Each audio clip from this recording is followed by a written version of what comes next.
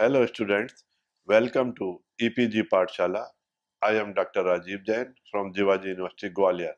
Today we are going to discuss about a module, role of analytical chemistry under the paper Fundamentals of Analytical Chemistry. In this module, you will learn about nature of analytical chemistry. You will learn how analytical chemistry grow, that is the growth of analytical chemistry, and also here you will learn what are qualitative and quantitative methods of analysis, and also analytical problems and their solution. All these things you will learn in this module. Analytical chemistry is as old Analytical chemistry is old as chemistry itself. In many respects, analytical chemistry acts as a foundation for other branches of chemistry. By using various principles of analytical chemistry, a complex material on analysis, a complex material can be analyzed, which on analysis give rise to a number of new and simpler constituents.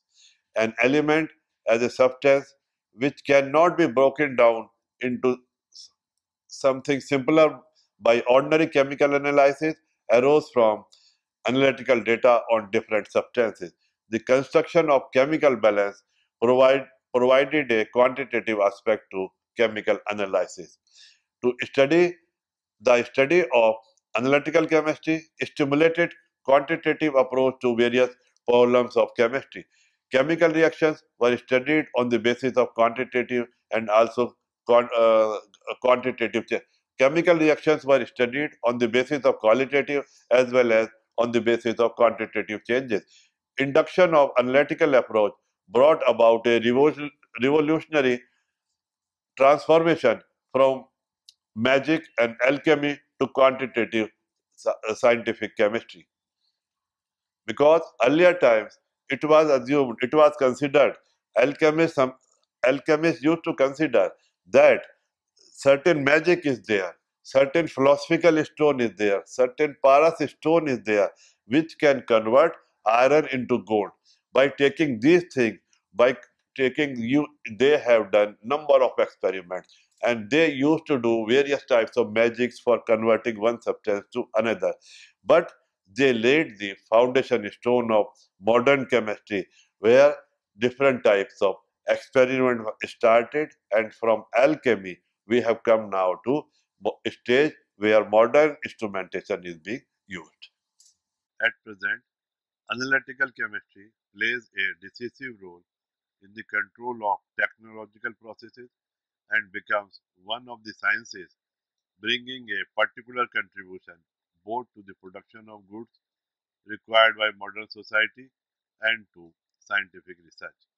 The important contribution of chemistry to the scientific and technical revolution of the last decade leads implicitly to the development of analytical chemistry too as an indispensable instrument both in scientific research and in the raw materials processing industry in general and chemical technology in particular.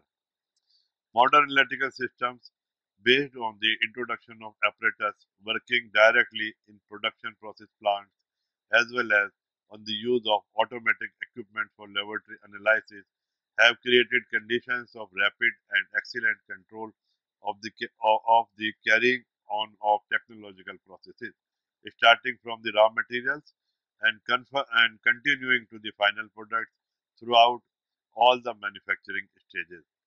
It is characteristic of modern analytical chemistry that the elaboration of new methods of analysis implies a more and more active participation, in addition to chemists, of skilled men from the most varied branches of science, physicists, mathematicians, electronics experts, cyberneticians, etc.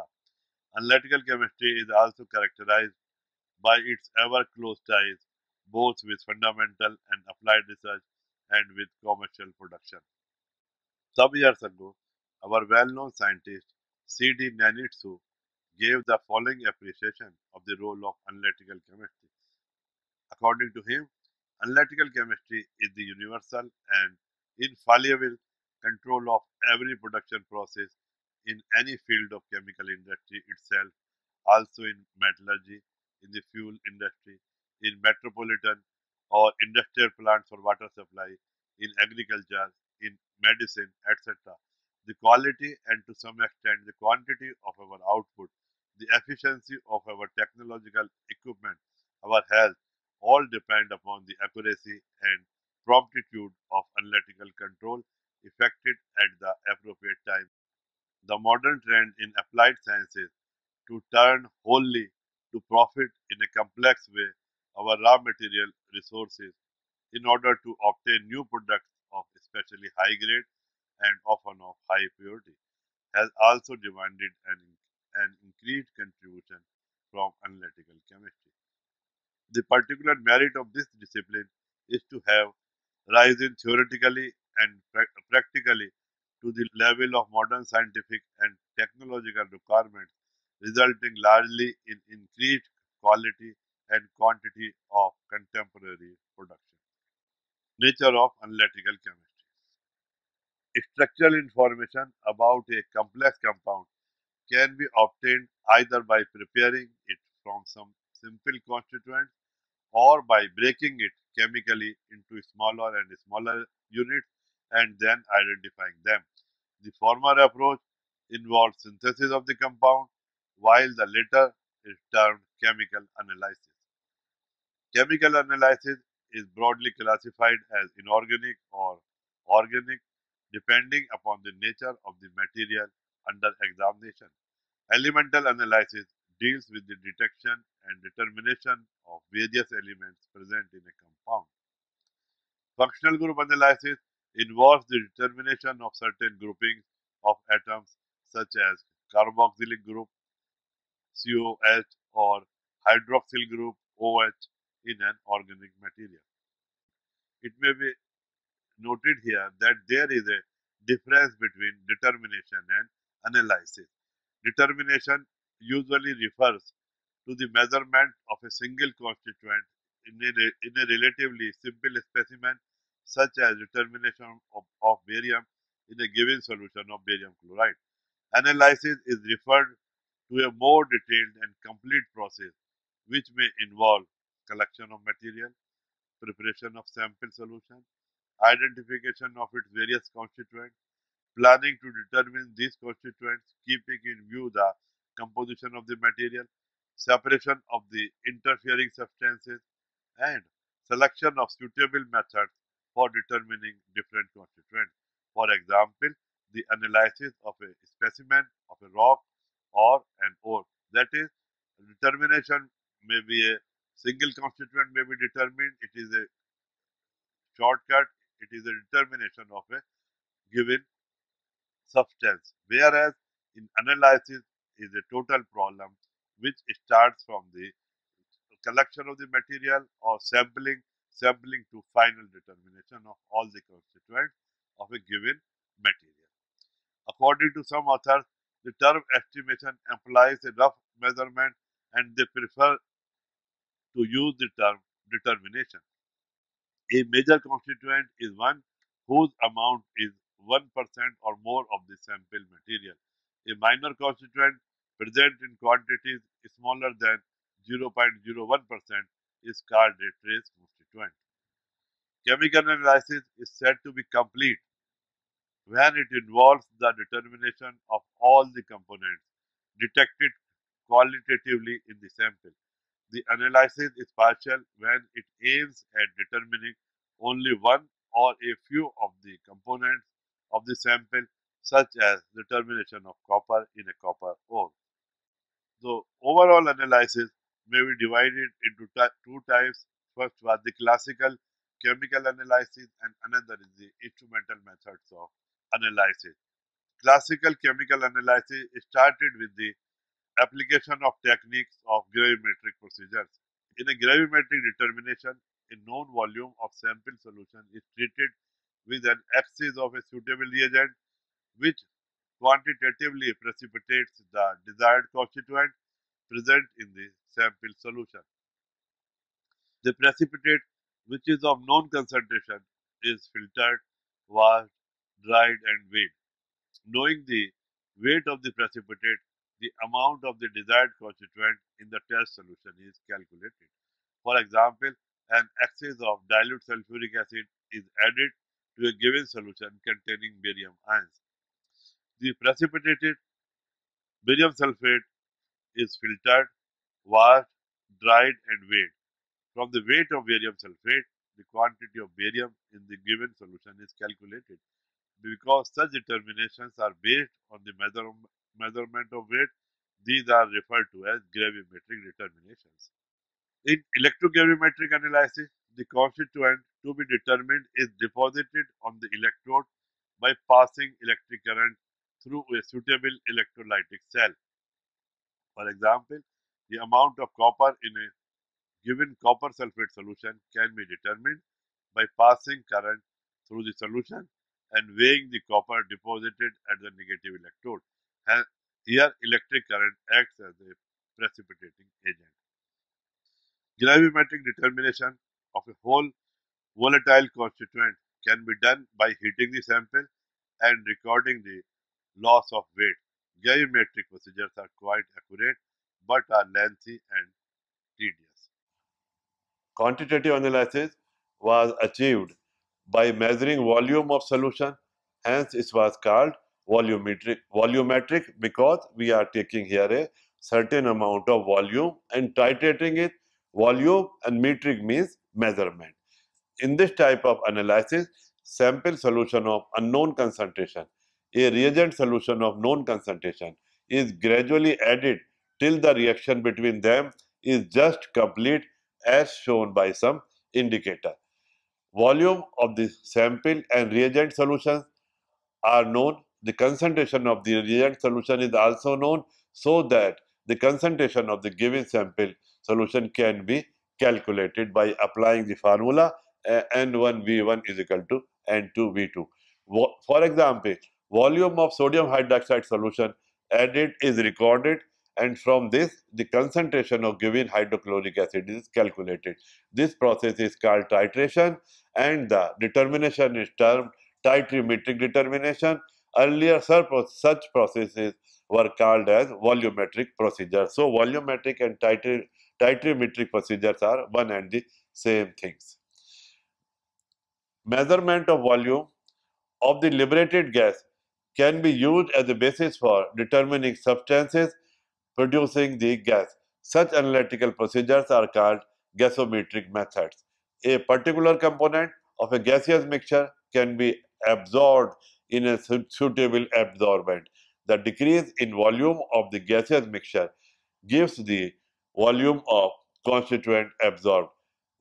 This method of analysis is called as gas analysis, and this is very important because in analyzing air, finding out different constituents, this type of analysis is very useful. Another type of quantitative analysis is gravimetric analysis. Gravimetric methods, along with titrimetric procedures, belong to classical methods of analysis. Titrimetric procedures are much simpler and convenient, as you have seen. In direct titrimetric method, sample solution is directly titrated with the reagent solution. The indirect procedure, consists of adding a known excess of reagent and titrating back the unused reagent. Classification of methods of quantitative analysis. The methods of quantitative analysis can be classified from different points of view based on the nature of material under examination, the type of method employed, the amount of desired constituent in the sample material, and so on. So, on the basis of different types, it may be divided as nature of material analyzed, that is, the nature of matter analyzed may be inorganic, organic, or biochemical. A much used classification of quantitative analysis is non instrumental and instrumental. The former includes gravimetric and titrimetric procedures, whereas the latter involves use of instruments such as calorimeter, a conductivitymeter, or a potentiometer, and so on. Such a classification is not very much justified because even the so-called non-instrumental techniques such as titrimetry make use of balances, pipettes, graduated flasks, etc., which though simple but are certainly instruments. Another classification into classical and physicochemical methods of analysis is also not very sound theoretically, although it is quite useful for the sake of convenience. According to this classification, gravimetric and titrimetric methods are termed chemical methods, though they are based on the measurement of physical properties, that is, weight and volume. The methods of analysis based on such physical properties as potential, conductance, current, optical rotation, etc., are generally referred to as physicochemical methods. But it should be remembered that these so-called physical methods involve many chemical operations and that the measurement of a physical property is merely one of the several steps of the analytical procedure. For example, the only difference between a potentiometric titration and an ordinary titration is that the former uses potential measurement rather than a visual indicator for the detection of endpoint. The classical chemical analysis, which consists of gravimetric and titrimetric methods, is also known as wet analysis. Sometimes this is referred to as an analysis based on matter-matter interaction, as it involves a reaction between a substance to be determined and another substance, that is a reagent. There are certain other procedures which are based on matter energy interaction, such as calorimetric determination, which involves passage of light, a form of energy, through solution of the substance to be determined, which is a matter. The methods of quantitative analysis can also be classified on the basis of the size of the sample for a determination. The term macroanalysis is used when the determination involves zero point 0.1 gram or more of the sample.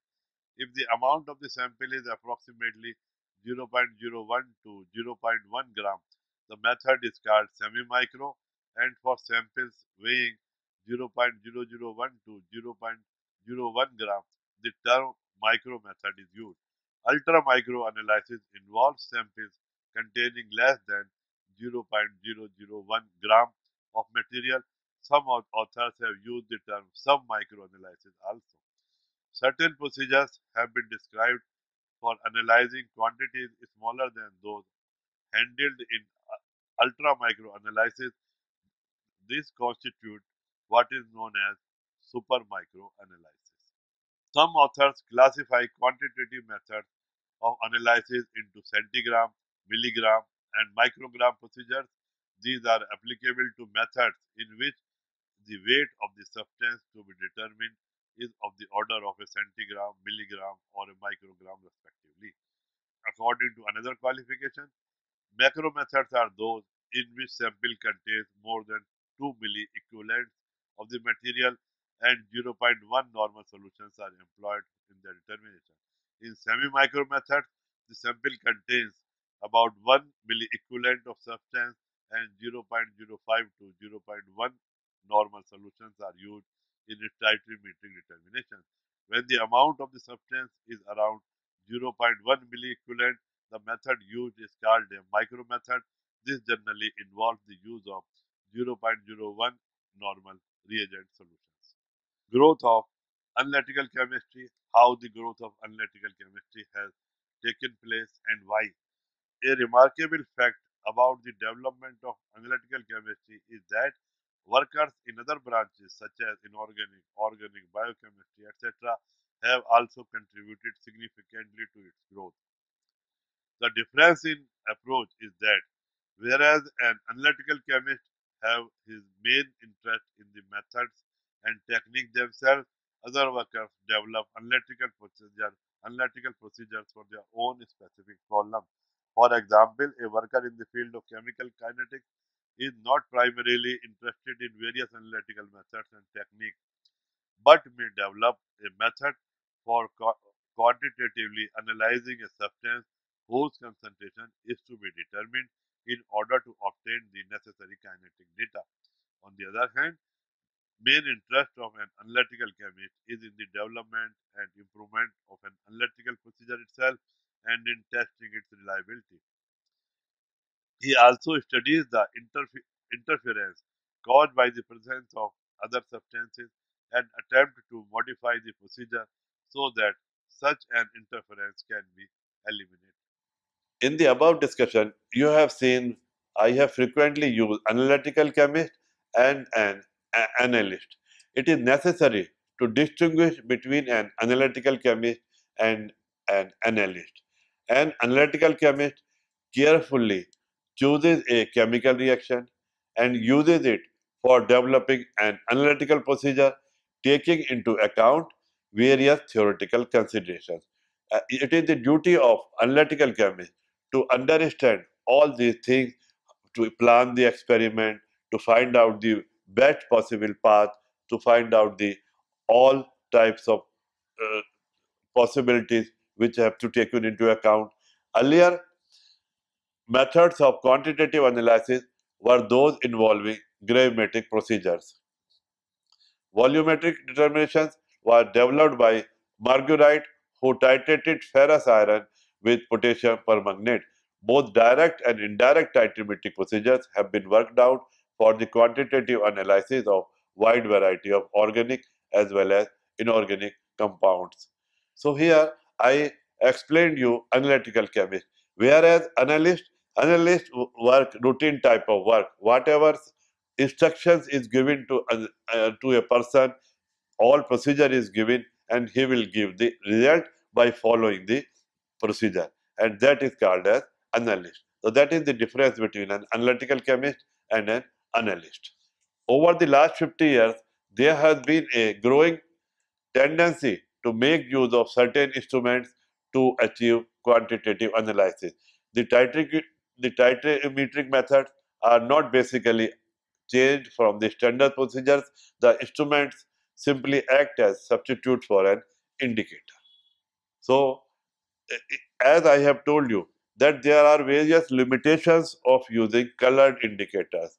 So, with the advent of instrumental methods, now these instruments have replaced the indicators, and now instrument has various property being used in the instrument is applied as an indicator of the color change when the reaction is complete. Recently, with methods commonly known as the instrumental methods of analysis have been increasingly used, especially for industrial and commercial quantitative analysis.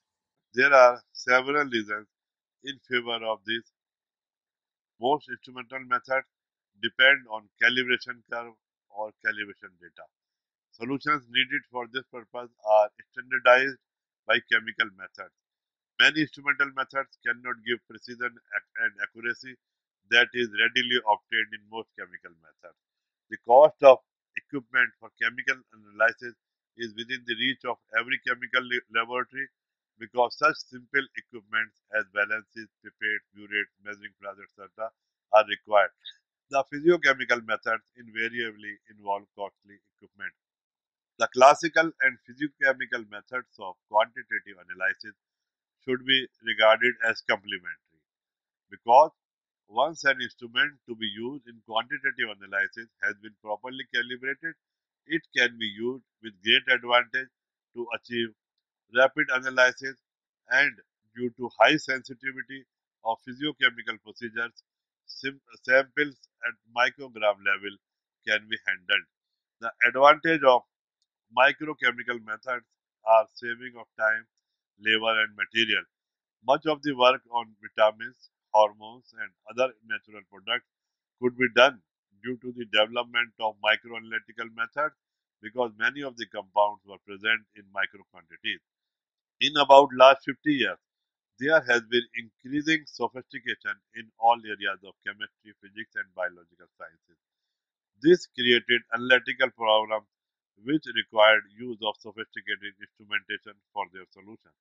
For example, in determining traces of impurities at parts per billion level or determining traces of pollutants in the atmosphere of industrial area.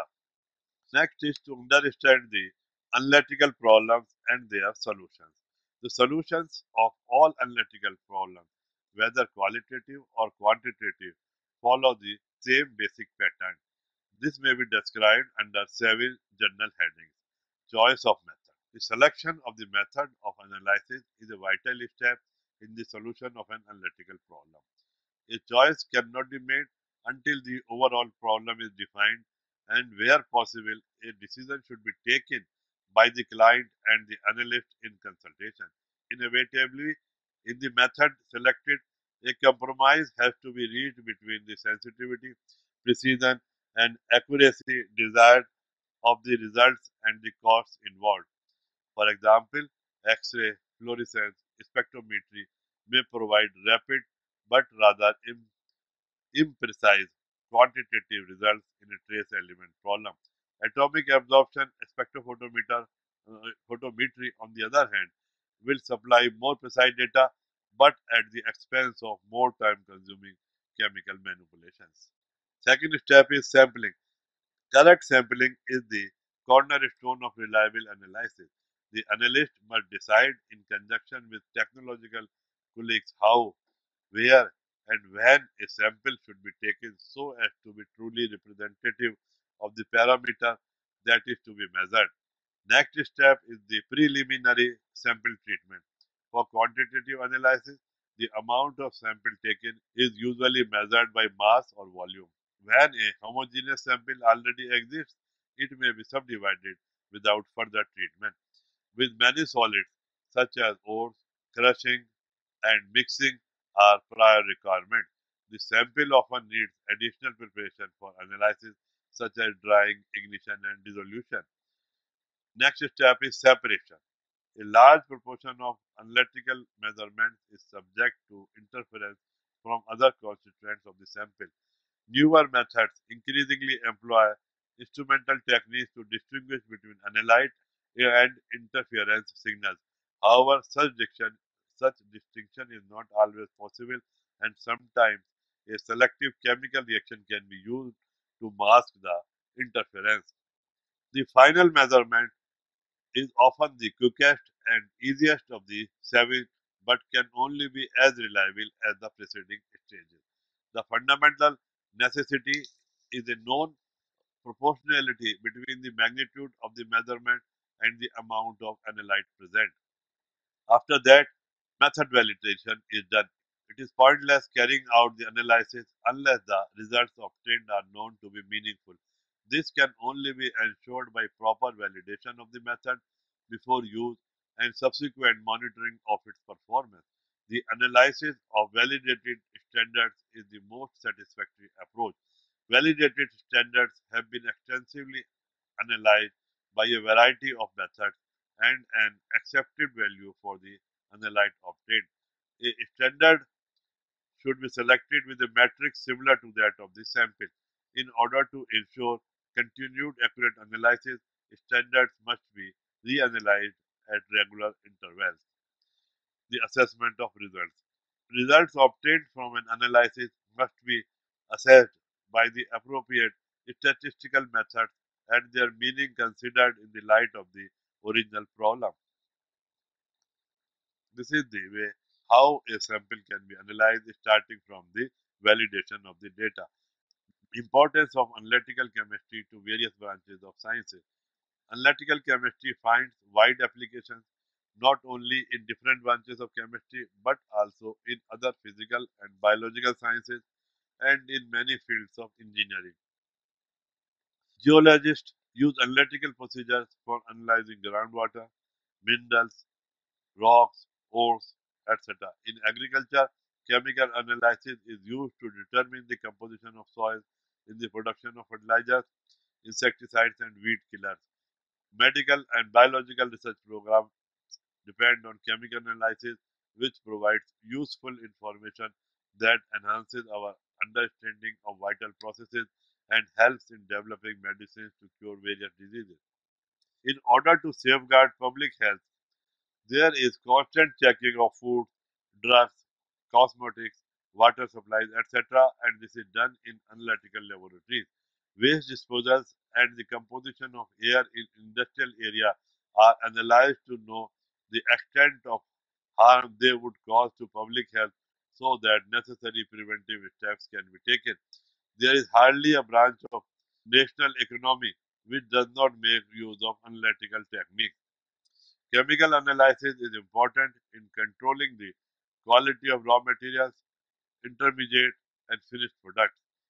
Hence, to produce high quality products, it is essential to have analytical control at all the stages of technological processes. The sale of raw materials by suppliers and their purchase by users is by analysis. Metallurgical products are most essential materials of modern economy. The properties of alloys depend on its composition, which is established by analytical methods. So, students, today you have seen the role of analytical chemistry and find that analytical chemistry plays an important role in various fields of science, not only chemistry, but various fields of science. It may be study of natural product, it may be biotechnology, it may be the analysis of body fluids. Whatever analysis is there is being done by an analytical chemist. Analytical chemistry studies and uses instruments and methods used to separate, identify, and quantify matter. In practice, separation, identification, or quantification may constitute the entire analysis or be combined with another methods. Separation isolates analytes, quantitative analysis identified analytes, while quantitative analysis determines the numerical amount of concentration, and and all these things can be done by classical methods and also by instrumental method. But with the development of more and more sophisticated instruments, now most of the analysis are done with the help of modern instruments, and also there is a tendency to check the reactions taking place in industries in various reactors at every stage of the reaction by interfacing the instruments with the reactors. Thank you.